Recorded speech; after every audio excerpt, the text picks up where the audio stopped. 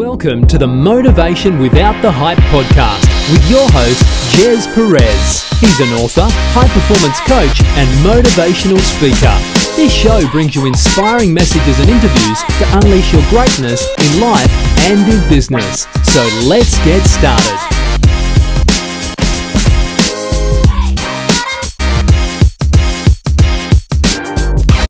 Hi everyone, welcome to Motivation Without the Hype podcast show. My name is Gez Perez, a former procrastinator into an action taker. We bring you inspirational messages and interviews, including motivational insights, tips, principles, and proven strategies that you can take action on without the hype in unleashing your greatness in life and in business. Now, we appreciate you plugging in and spending time with us, and we have a very, very special guest, and I'm super grateful to have him on our show. He is the founder and CEO at LyfeFuel. He is a former walk-on at Berkeley who went on to earn a full scholarship, became a 4-year starter, and played in the NFL.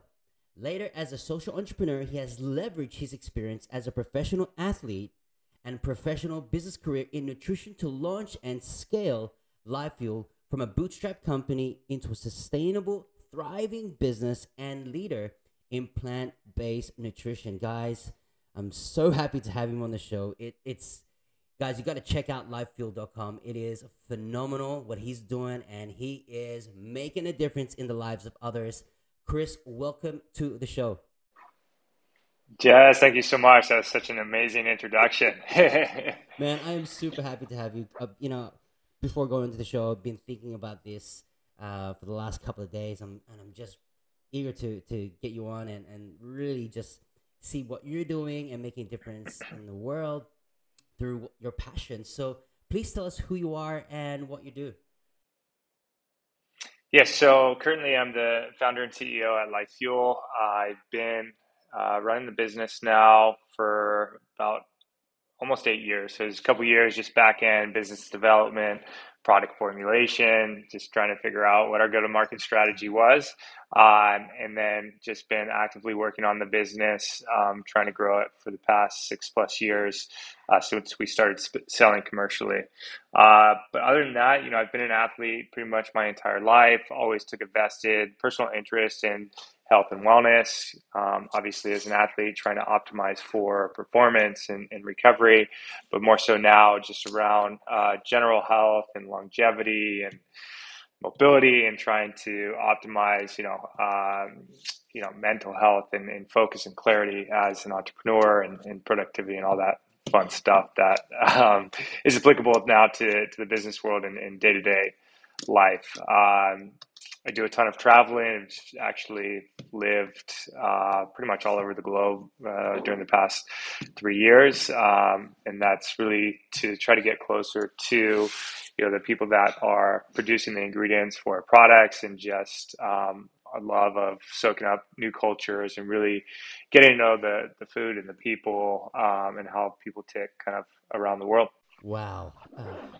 That's why you're super busy, but productive at the same time. So, hearing what your story is, and it's an amazing journey in life, both in sports and particularly in business that you're running now. Can you share your decisions that has led you into this moment? Yeah, I think a few pivotal decisions for me, thinking back just over life and career. One of the first ones, I think, was coming out of high school. I played a few different positions as a quarterback, tailback, linebacker, kind of both sides of the ball, all over the football field. But coming out of high school, even though I had great accolades, was one of the leading rushers in the county, CIF championships, like you name it, the D1 scholarship offers to the big time universities never came my way. They kind of had me labeled as a tweener, and that put me in a really difficult position. I had this childhood dream to play at the highest level. My dad had played big time college football at Michigan State, and so really wanted to follow in his footsteps to pursue that path for myself. But not having that full ride coming out of high school really makes it a lot more difficult, and makes you, question whether you're good enough to play at that next level, and just a lot going through your mind, and a really important decision that needs to be made. So I was kind of in between whether I should just go to like a junior college for a couple years and try to prove myself there and get an offer, or kind of give up on the big D1 university and go, to a smaller school or Ivy League or something like that, or to walk on to one of these schools that was showing interest in me, but they just didn't have a scholarship to give me. Um, and I remember, I'll never forget a quote. It was one of my high school coaches. He said, "Well, you need to make a decision. You could either be the little fish in a big pond or the big fish in a little pond." And I was like, "Oh, well, I want to be the big fish in the big pond. How about that one? You didn't, you didn't give me that scenario." And so, in spite of what everybody said and just like walk-ons never making it, I had a great support system around me and chose to pursue an opportunity to go to Berkeley. And worst case scenario, I knew I'd get a great education, but, hopefully I could show them what I could do on the football field also, and that would work out for me. And, it turned out to be one of the best decisions I made. It was not without a ton of struggle, and I wanted to quit every single day. I was there my first year. I was undersized. I was thrown into a new position, just get my butt kicked, and just was unhappy, but something inside me just said, "Hey, just one more day, just keep going." And sure enough, things slowly started to happen and turned my way. And so for me, that was a pretty pivotal moment in life. A lot of my great friendships still to this day came out of those times.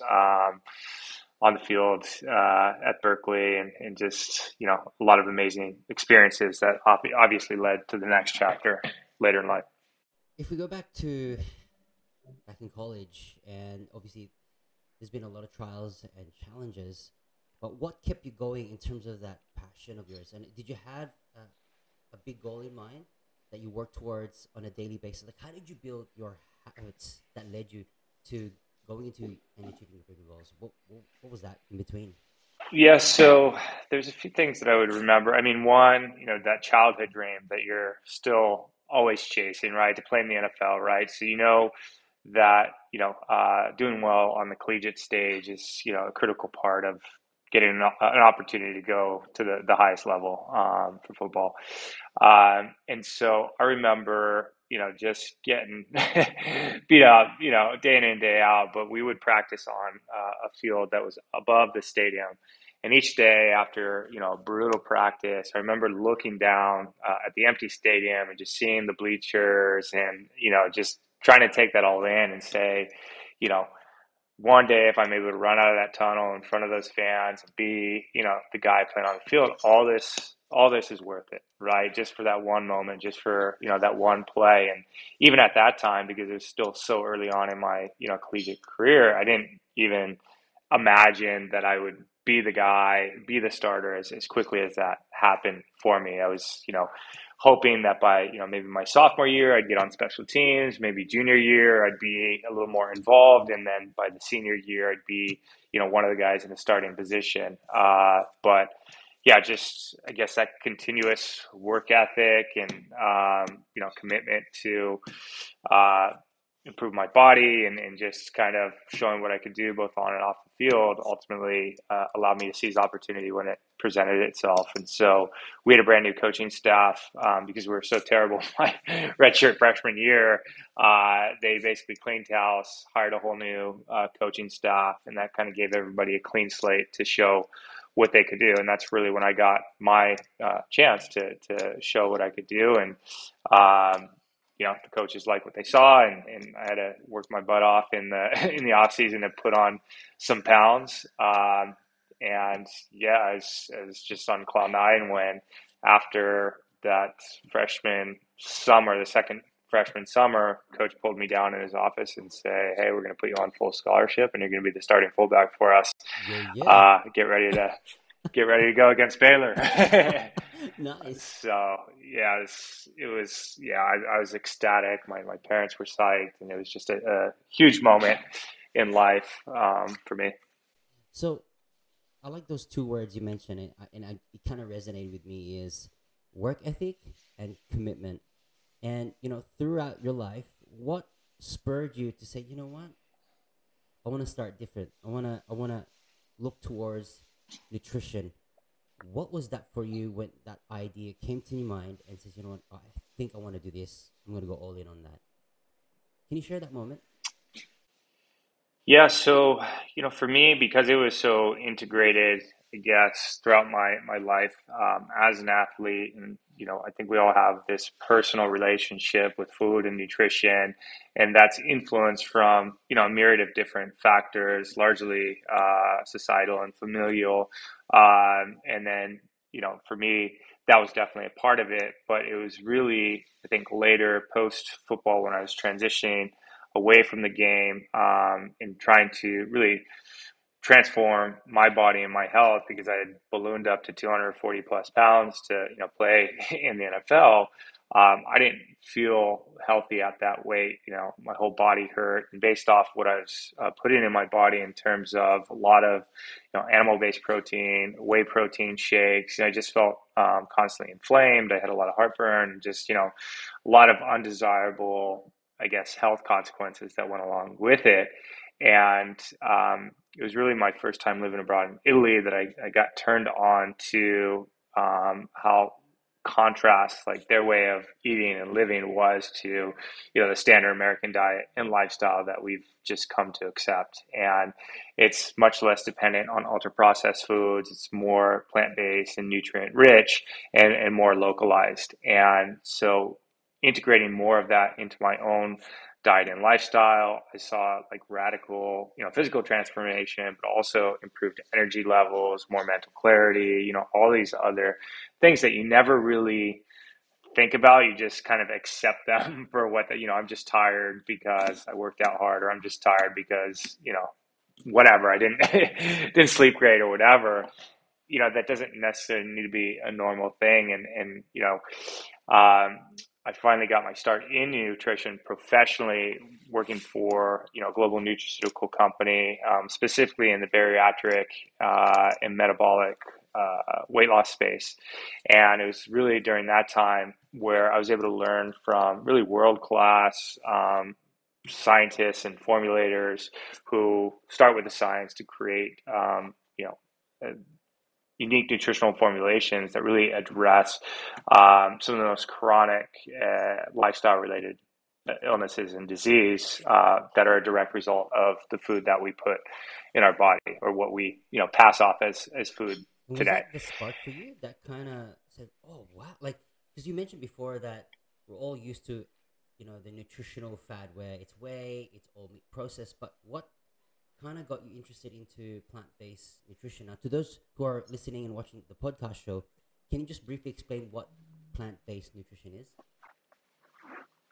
Yeah, so I think there's different definitions of plant-based nutrition, and so I think I'm not it's not up to me to define it, but in my perspective, it's plant-centric, right? So like if we're talking about a plant-based diet, it starts with plant-based whole foods, right? And that is probably the biggest distinction between like a vegetarian or a vegan diet, right? People might be vegan for other reasons beyond health reasons, but being plant-based, whole food centric, that is arguably the healthiest diet on the planet, right? And not saying that you have to be 100% plant-based, but the studies support that the more plant-based foods you consume, and limiting your intake of ultra processed foods, highly refined sugars and oils, and industrialized meats, the healthier you're going to be, the better off you're going to be able to mitigate disease. And so looking at the nutrition and supplement industry as a whole,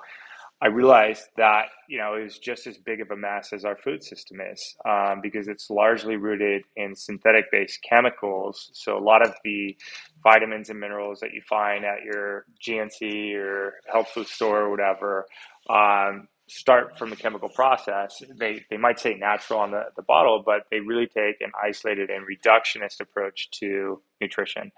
And so I guess the need for supplementation can't be ignored because of how our food system has changed so significantly, and how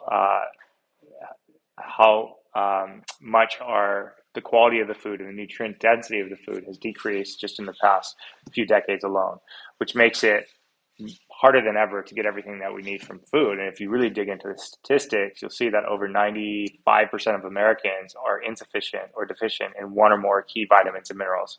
So the aha moment that I saw is not just in this patient population that was in, weight loss surgery and morbidly obese, but really in the larger general population. So anybody that's trying to optimize performance, improve overall health, and want to live as good as possible for as long as possible.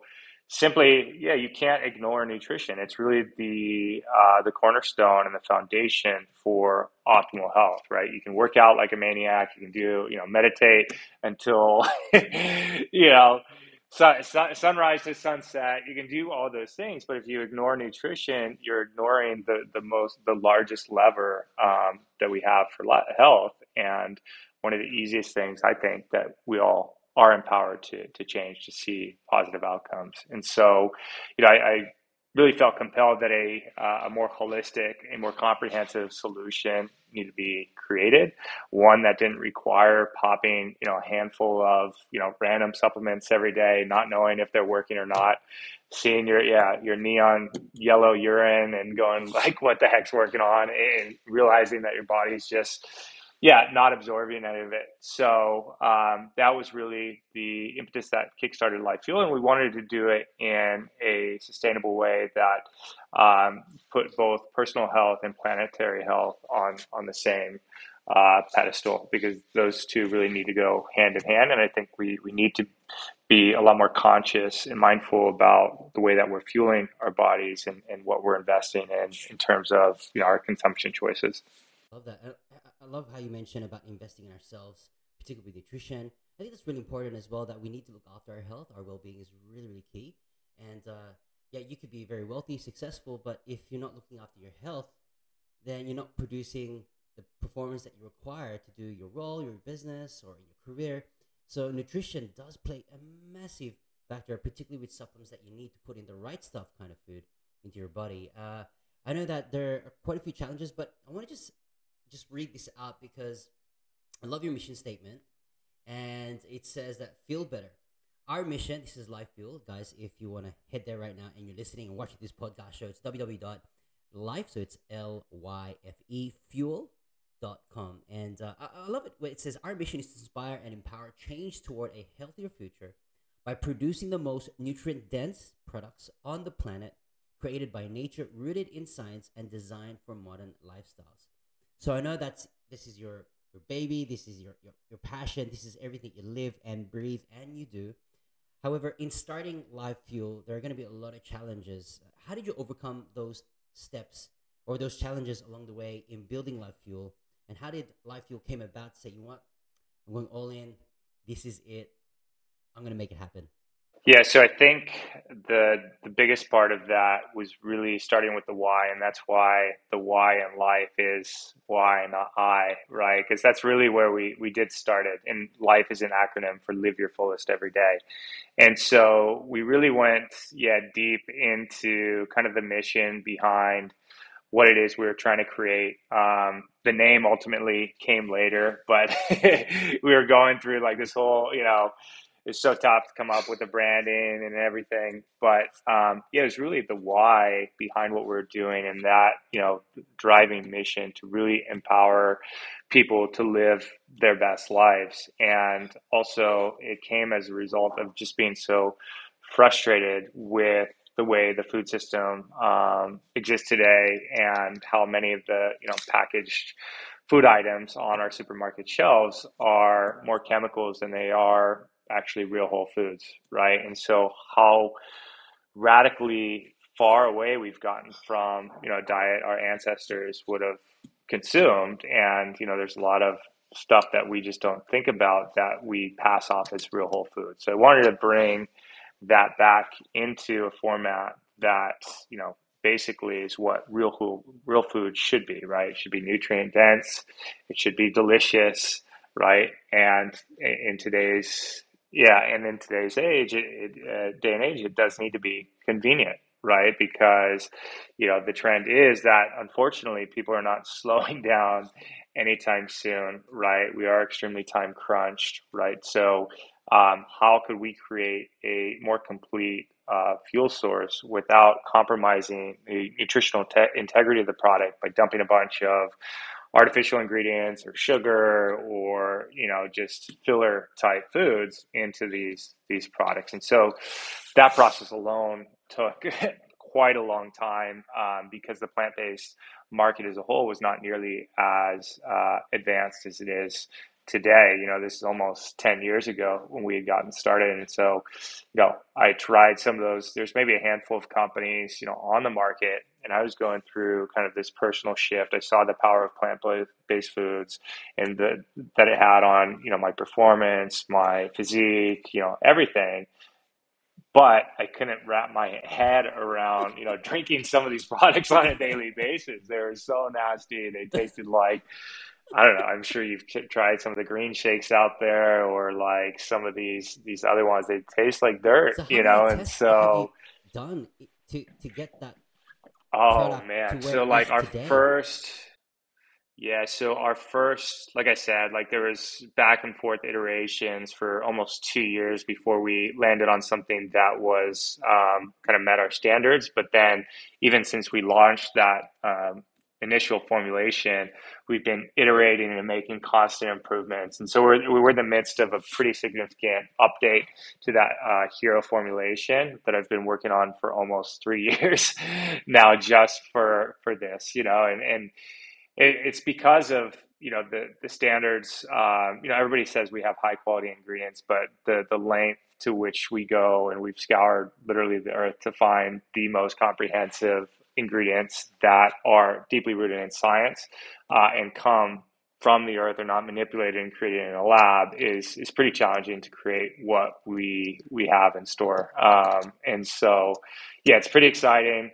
I got the first samples just a few weeks ago, and it's like, yeah, it's phenomenal. So, yeah, I'm excited. But that's kind of the approach that we've taken to, I've taken to life and business, right? It's constant growth, it's constant iteration, it's constant learning, and, looking for, little micro improvements that you can make in and day out, right? For personal growth or business growth, or what have you. And so, nothing's perfect, but just like your willingness and commitment to showing up every single day, that marginal, incremental win over time, you look back and you're like, wow, like that's how I got here, right? It's not, this overnight success thing. It's just, no, I showed up and I worked my butt off day in and day out.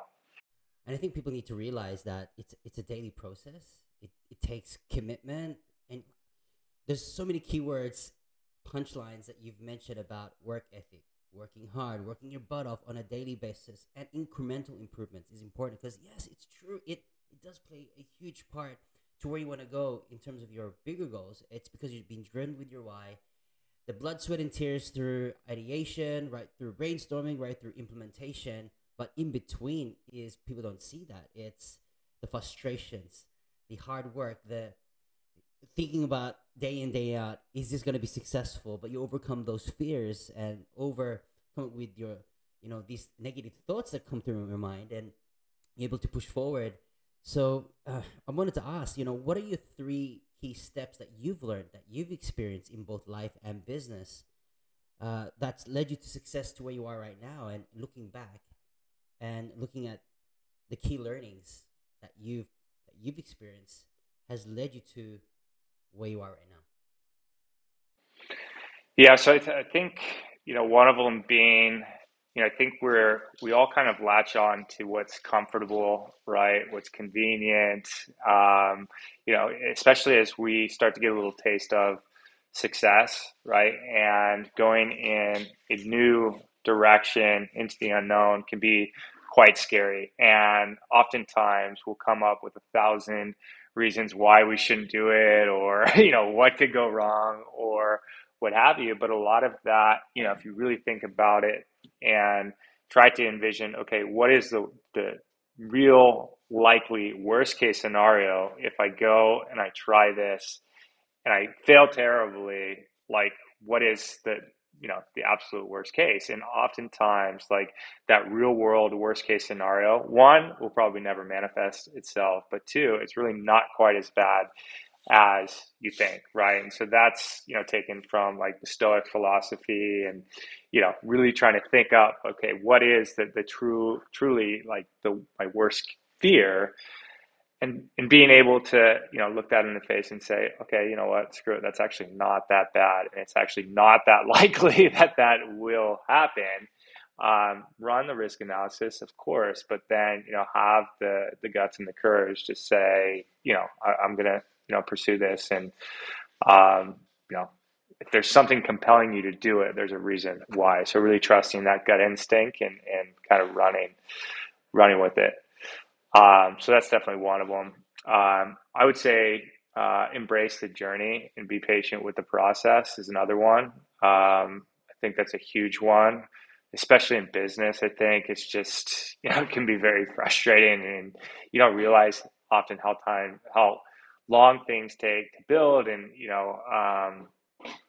it's just a very challenging process, and that's true in anything that's really worthwhile pursuing in life, right? The best things take time to build, and just being, again, resolute and convicted in that belief that what you're building matters, and if not, then fine, change course and do something that you feel really, because that's what's going to keep you going, right? And just having faith and trust that, if you keep showing up day in and day out, that process and that journey is going to pay off. And again, appreciate the journey and not necessarily the destination, because that's where all the growth happens. That's where all the learning happens. That's where, candidly, all the fun and excitement happens, is in the journey, not necessarily just being at the top of the mountain at the end of it.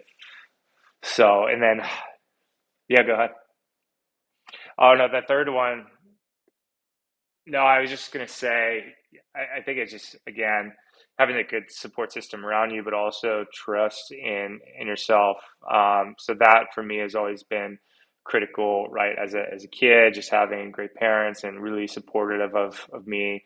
Now, as a husband, my wife, being there as a support system, and just having that true partner in life to go through those. And it makes it all the more special, right? And when it does get super tough and you're down in the dumps and you're going, well, what do I do? Do I give up? Sometimes it's that other person that's able to pull you up with them and say, no, let's keep going. So I think that's also super important. And yeah, I was gonna say, your supporting system and the environment you're in, and I'm glad you said that as point number 3, because it is important. Like, yeah, you got your why, you're driven with passion, you're trusting the process and you're embracing the journey, but it's the people that are around you that gives you that extra push to say, you know what, don't give up, you're almost there. It's that type of encouragement, support, that gets you to the finish line, and you look back, wow. And it's so true, like, if the people that you're around with and the people that are supporting you is crucial to your journey, but it's those right type of voices around your network, which is really important. And I'm glad that you touched on that, which is so important. Environment too, as you said, right? So home environment or work environment or wherever you're spending a large portion of your time, I think it's so huge for, in terms of productivity and just overall happiness, because if you're not happy there, where you're spending the majority of your time, or if it's not, conditioned to be able to get into those deep work moments and have that pure focus and concentration, that's going to drag you down, and it makes it that much more challenging. So having, both that support system around you in terms of, friends, family, whoever you're choosing to spend time with, but also the locales and the places that, if you can change it. And then oftentimes, like when I've gone down that journey, like sometimes I'll feel like a place isn't serving me. I'm not growing anymore. And so it's time to change it, right? Change your environment. So I think those can help break through a plateau, and just are super important for day-to-day wellness and productivity. I love it. To change your plateau, you got to change environment. Love that. So I Yeah. actually that's awesome. So I'm going to use that quote. No, I'm going to use it in my Nice. podcast show. But look, I always ask this question to every guest that's on the show. What is your meaning of motivation without the hype, and how to use motivation for your personal success? Yeah, so motivation without the hype, I think, has become increasingly challenging in the world we're in today, right? Because it's so easy to go on social media and just you feel like everybody's crushing it, right? And I think you have no clue oftentimes, what's going on behind the scenes in that person's life and in their business, right? So I think motivation without the hype is being able to step out of that environment, use it, for whatever it's worth. If it fuels you, then that's great. But really, being able to get back to work, get back to what it is you're creating, you're building, without, I guess the motivation for trying to do it because of how other people are going to perceive it or how big you can broadcast it or something like that. So like less artificial means, less vanity metrics, and really about like the brass tacks and the core principles about why you're doing what you're doing and the impact that has on your own life and the lives of others. I'm blown away. Chris, thank you so much for adding so much insights, values, and just your heart. And I can see the blood, sweat, and tears that's surrounded with LyfeFuel. And I know just hearing it, I can't wait to actually taste the products and actually purchase it myself as well. But just honest truth about your mission, and you're living it, you're breathing it, and it comes through your heart right through implementation. And right now we can see the fruition coming to life. And thank you so much for that. It's been a huge privilege. Guys, for more information on how you can get in touch with Chris and his awesome company, LyfeFuel, so LYFE fuel.com, please do show some support. Support him as well by following all social media links. It's all provided in the show notes. So please get in touch with Chris as well. And check out the mission statement, the products, the website. It is world class. So check it out. Please do, and follow me on the provided links on the show notes. So if this episode has been helpful and uplifting, we would love for you to write a review to inspire more listeners to get plugged in. We will continue to provide high value content in each and every episode. If you don't mind sharing this podcast show on social media by inviting others, it would mean the world to me. Every time you tag me, we will get the opportunity to share those posts, and together we can make a difference in the lives of others through inspirational episodes just like this. So there you have it. In closing, continue to unleash your greatness and tell yourself that I can, I will, and I must, and we'll see you on the next episode.